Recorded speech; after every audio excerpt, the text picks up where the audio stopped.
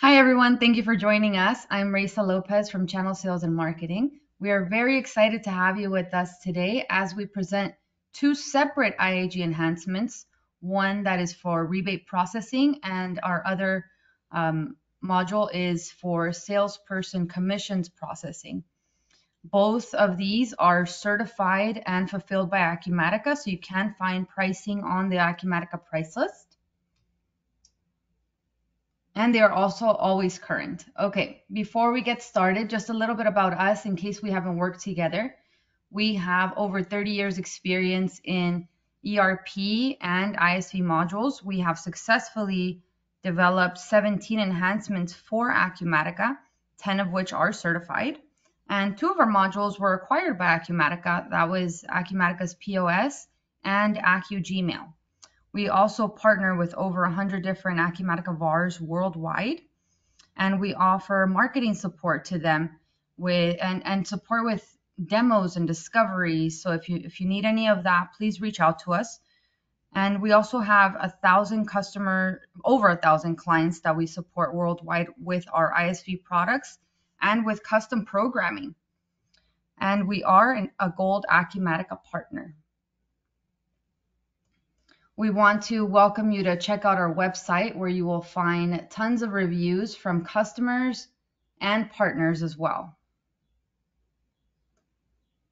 Okay, before I pass you over to Alec, I do want to invite you to type your questions in at any time, and we will get to them at the end of the call. Okay, with that being said, Alec, I will turn it over to you and I'll stop sharing my screen.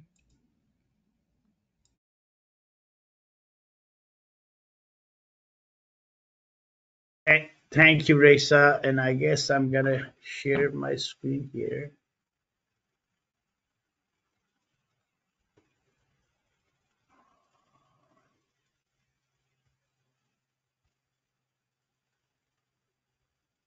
And I believe, so what I'm going to do today, I'm going to show you a PowerPoint presentation that is going to go over the functionality in the product and start with the AcuCommission. And Raisa, I'm getting a message that I cannot share my screen. Have you released this screen as the? Yes. Let me see. Try it again.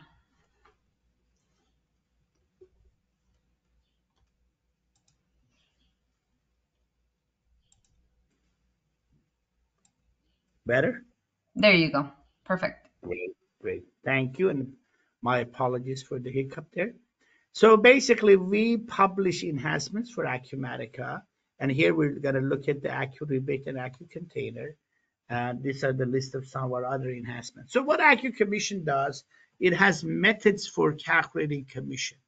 So one of the methods is you create commission plans, and commission plans allow you to enter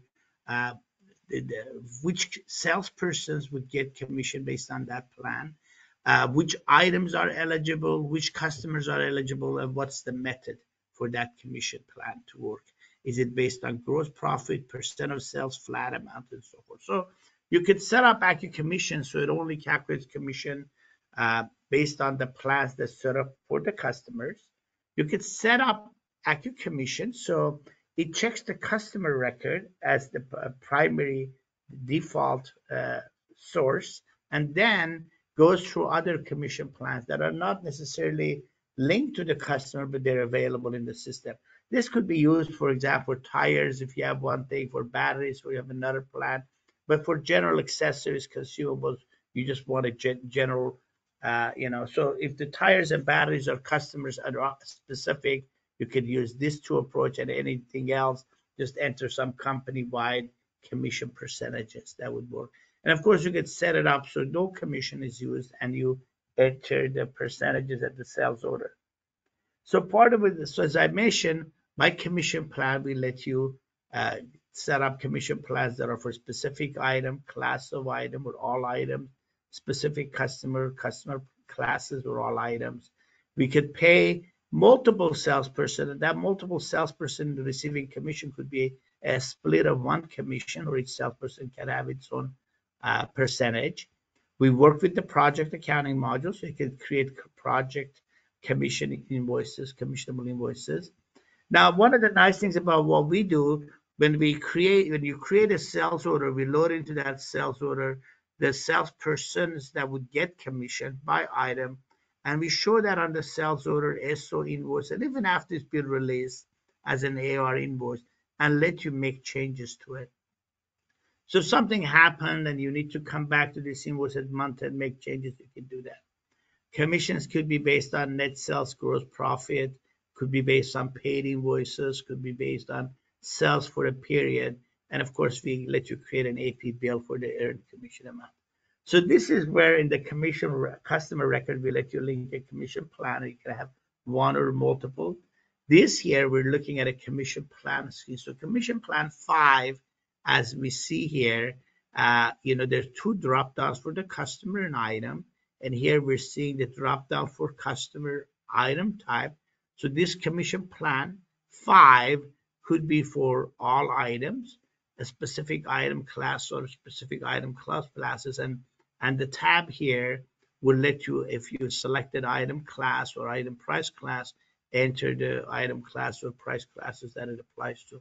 Similarly, if this commission plan is based on customer type, customer class, or you can basically select this drop down here, and the tab would let you enter a specific customers or specific customer classes or that plan applies to.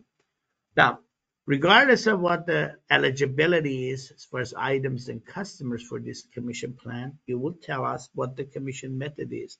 Is it percent of the net sales? Is it percent of gross profit? Is it a fixed amount per unit? Is it a flat amount for that line item? And or is it a quantity base, 1 to 5 unit this commission, or under $200 this commission, and so forth. Commissions have starting and effective dates. As I mentioned, you can have splits. So if you entered more than one salesperson and check the box split, the system would give this salesperson 40 and let you define the percentage for all the others. If you uncheck this and have multiple salespersons, you can enter the commission percent for each. So you can have a situation where when the sales is made, the main salesperson gets 5%, the road salesperson gets 2%, the house salesperson 1%, the sales manager gets 2%, or the commission for this line item is 8%, and one person gets 20% of it, 115 and 130, like splitting the thing. So again, very flexible. Our goal has been to give you flexibility to have as many of these commission plans as you want. And by customer, you tell it what eligible commission plans should be checked, and that basically would determine what commission would be paid on that line item. Here we're seeing a commission plan which is based on sales in the month, and it's going to show you the transaction process to determine if they meet the $50,000 limit for the month to move to the next year, or they meet the $8,000 limit, and so forth. So here we're looking at a sales order, and a sales order in this case has one salesperson, but notice that plan has a split. There's two salesperson that's commission plan 8 is paying commission to. So that's basically is shown here. So that's 8 is the primary salesperson. The split salespersons are these two. Notice that the amounts are displayed here as a commission rate, commission amount. That could be modified as needed. And as I mentioned, this information is copied to the invoice, and you can make changes at the invoice level for that transaction. So if during the sales order entry or invoicing, you need to offer an additional discount to that customer, and you're telling the salesperson your commission will be adjusted, you could come to the sales order and invoice transaction and manually change that commission amount. Again, this is another example that this salesperson 1 is the primary, but 3 salespeople are getting additional salesperson for that items. And again, because different items could be part of different commission plans, you can have an order that on one line In addition to this primary salesperson, these two salespersons get commission, and on a different line, three other salespersons get commission.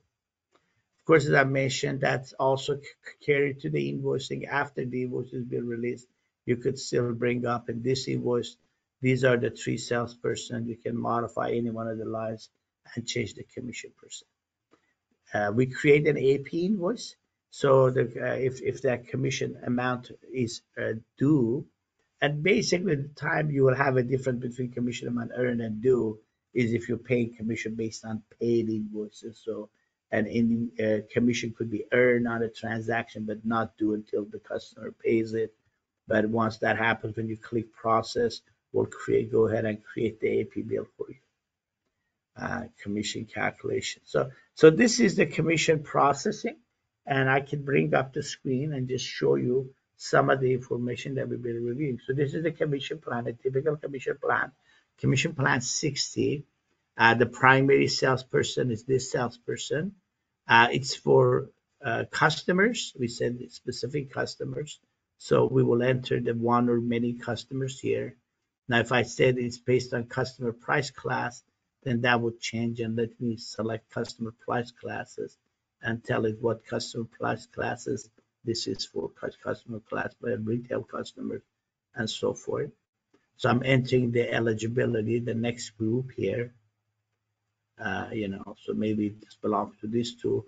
Same thing with item. What items does this commission plan, apply to? So you can have, again, the different commission plans for batteries, for tires, for drywalls, and on and on. And of course, that could be even for different type of customers for drywalls and batteries. Small tire shops, we could have a different percentage than a repair shop. As I mentioned, you could have one salesperson, multiple salespersons. You can enter additional salespersons here, and you can tell it whether it's in split. So this case, there's a 10% commission to be paid as part of this commission plan. I can give that 10% to this primary salesperson and enter additional salespersons with their percentages, or I could check this box, split, and basically says that 10% is going to be divided between J and a few other salespersons. In this case, Joshua getting 10% of it. So notice that changes to 90%. Theo getting another 25% of it. So that 10% is divided by giving 65% of it to J and 10 and 25 to these two, where again, if I uncheck that, then he gets his 10%, Joshua gets 2%, and Theo gets 1%. So very flexible. So the idea is that you're making this flexible commission plan, each one with their method, and you're linking those to the customers. So the customer can have multiple commission plans here. That salesperson, this customer for that location, that's the salesperson, and you can enter the commission plans that are eligible and enter a priority. So if you enter 5 different commission plans, you're saying go first check this plan, then this, and then that. So basically you can have a catch-all commission plan that covers all the batteries, but then the customers that have commission plan for a specific class of batteries, maybe for boats or bicycles, they can have their own plan entered with a higher priority than the other. Of course, all of that gets copied to the sales order. So when you're entering a sales order, all of that information is used here. So let's go and see if we have a sales order that we can bring up and look at.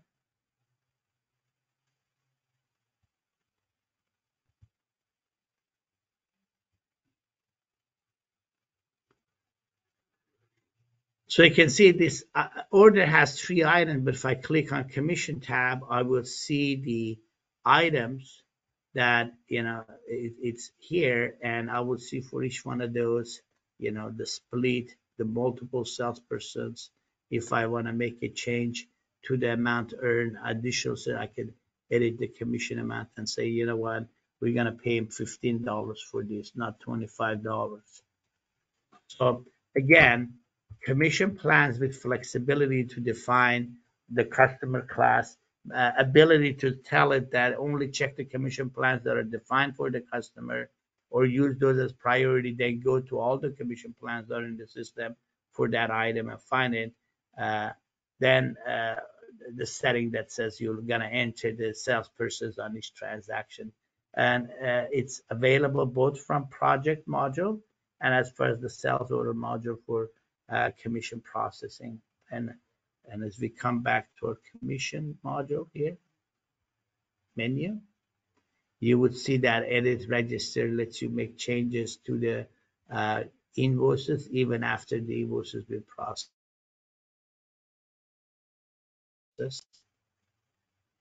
You can still process them and pay commission on those.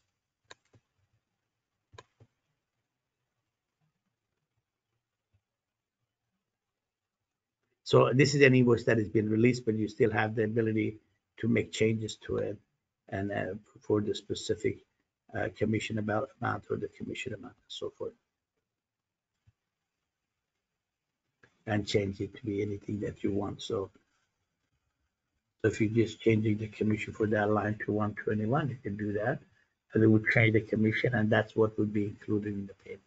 So very flexible, giving the abilities to have additional payment methods for processing commissions, having as many commission plans you need defined for different type of items and different type of businesses, different type of customers. So that's a quick overview of the commission processing.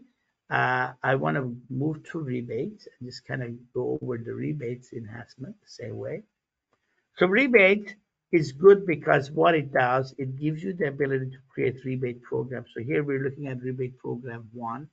A rebate could be for vendors. So you basically, you're saying to this date, if you sell a product, you're going to charge back the vendor a rebate amount. Or it could be for a customer, that it was the customer buys something, you're going to give them a rebate in form of a credit, or it could be both. So this is where you see a rebate being for both. Both you're going to charge back the vendor for the rebate that you earned and paying the customer a rebate for what rebate the customer has earned, or doing both. So that's this setting here. Notice that you have a date range, you have a percentage, and then you have a break amount from this quantity to this quantity. The rebate is this amount, and if it exceeds 10 amount, it goes to a different rebate amount. Rebates could be for an item or a class of items. So again, here you can have a different rebate for TVs versus for coffee makers if you're selling things to hotel. So a rebate could be tied to a class of item or individual item. The same thing for a customer, what customer or all customers. So rebate worksheet. So as transactions are processed in Acumatica, the users are not aware that they're processing rebate-based transactions. So they just process their transactions, and what happens, system in the background checks, and the fact that there's a eligible rebate program, it loads it into this rebate worksheet. Just like commission item register, we give you the ability to come here and modify the amounts before you finalize it. So for whatever reason you're saying, you know what, that wasn't a rebate earning transaction on the vendor side or the customer side, you can come here and modify that rebate amount that the system has calculated.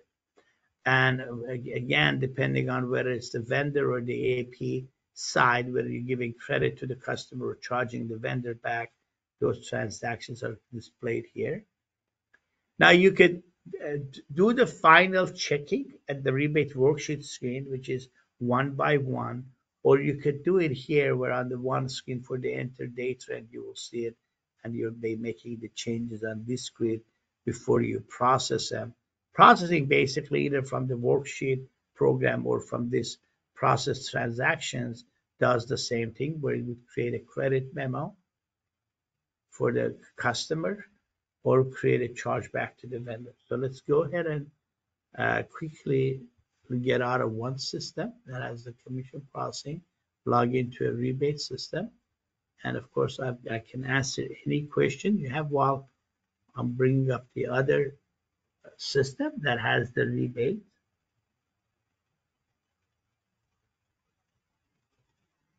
Okay, there's a question that says, can we assign a vendor as a salesperson? Use case is for businesses that use sales agencies instead of salespeople. Sure, we've had people use buying groups, and and whether the commission or the rebate could be processed for that buying group. And actually, on the rebates, there's an option for the buying group. As I bring up a rebate transaction, you will see that rebate, is for a buying group, not an individual customer.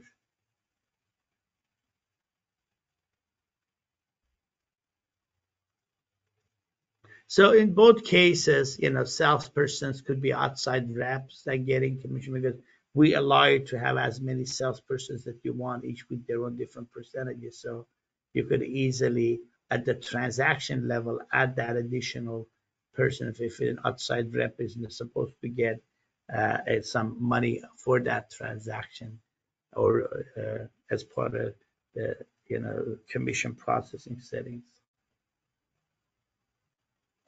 And this is, as soon as this comes up, I'll bring up the rebate screen where we'll see that.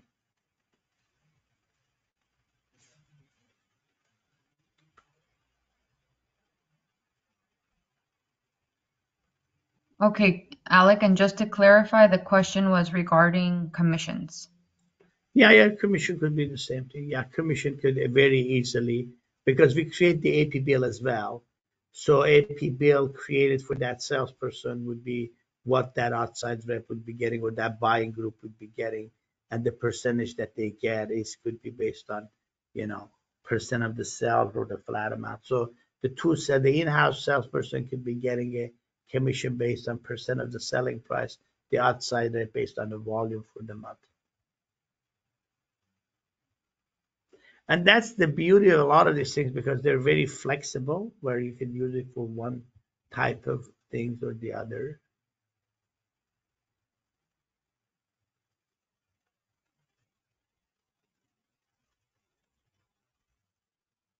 So here we're looking at a rebate program 36. It's from this date to this date. Of course, that says expire, so we're going to change the date. And it's based on a percentage or a flat amount or an invoice, the amount of the invoice. It could be for a stock item or a class of item or all items. So rebate could be for all TVs or all bus light switches, or for TVs or batteries or specific items that you're entering. Then similarly, it could be for parent customer. That's where very often customers belong to a buying group, and they will tell us that the rebate is paid to the buying group for purchases of all the customers that belong to that buying group. So we set up a parent account as being the buying group, and the rebate is generated for the buying group, that scenario. But it could be based on customers or class of customers. And again, it could be for just paying the customers rebate, charging the vendor back, or both. On both. Of course, if you're charging a different percentage, if you're charging the vendor a different percentage than what you're giving the customer, you will just have two different rebate amounts. One set up with AR to give the credit memo to the customer, one set up with AP to charge the vendor back. So both of them could coexist, and under one rebate program, you basically are charging the vendor and the other. Past that, the transactions is the same. You're basically processing a transaction where the person does not know anything about that this is a rebate paying transaction, but the system will track it and show it in here. And the idea here is you could come in here and make changes to the transaction before it's finalized, before, So you could say that that's the customer, and then this is the vendor, and this is the item. And so basically system would, as you process it, would load it in here, giving you the ability to make changes. Now, when you're creating a rebate transaction at the end of the month for the vendor or customer, you can define whether you want to create a rebate credit to the by each sales order invoice or by each sales order line. So if a sales order has some TVs on it and some coffee maker, do you want to create a chargeback to the vendor for the TV line and the invoice line to that customer, or one for the customer, the same thing on the AP side. So we let you, depending on the relationship that you have with the customer or the vendor, just send one credit to the customer at the end of the month for all the transaction, or one for each sales order that you process, or one for each sales order line. Similarly, every vendor chargeback is set by you. So you want to send that vendor just one chargeback for the entire amount, or the chargeback for each sales order that you process, or the chargeback for each line item on the sales order. So it's very flexible in what it allows you to do.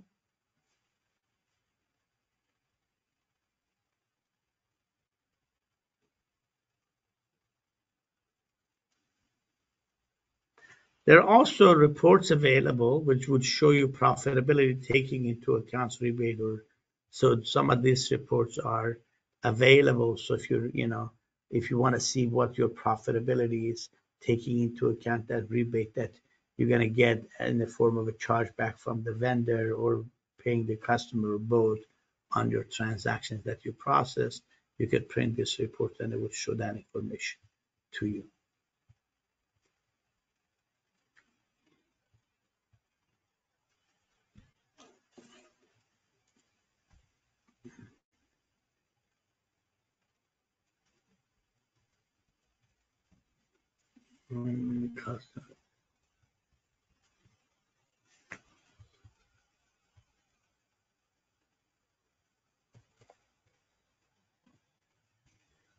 So here I'm going to enter an item, and I'm just going to enter that compute 01 to see the behavior of the system, where you can enter a quantity of 2.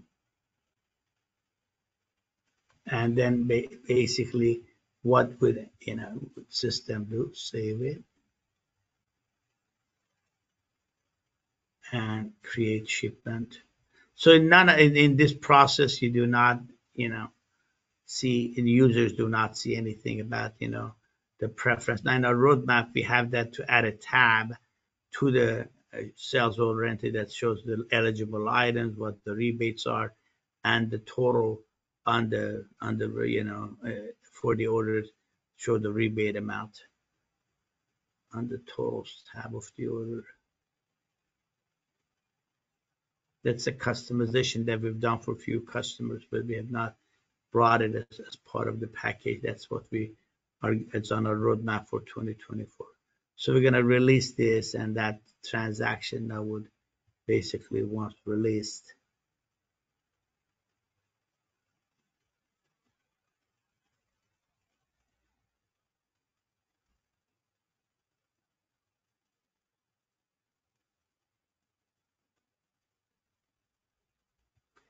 so that would be tracked as a transaction here, which you could just bring up and basically modify for that customer as a transaction that you've processed.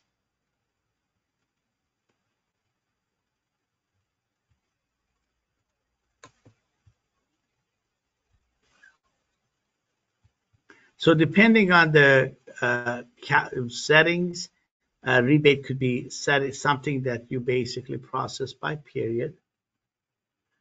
So if there's some amounts that are set up to be based on sales activities for the month, you set that up so a process is ran to look at the activity for the entire month. So these are some of the settings. Notice that it can also be set up as an automated job. So go ahead and run it. So run the rebates for us. So that's what I was planning on covering. If there's any questions, I can answer.